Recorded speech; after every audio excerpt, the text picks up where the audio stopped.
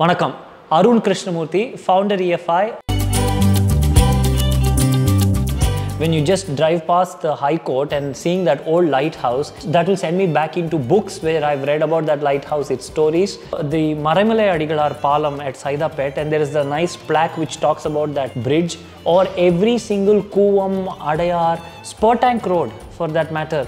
MS Subbalakshmi madam, her singing and the Bhakta Meera connection, the Buckingham Canal for that matter, the Oteri Nala, the Captain Cotton, all these stories from across Chennai, the Seven Wells, the Marundishwarar Temple Pond. You throw me anywhere in Chennai, I'll have a memory to share.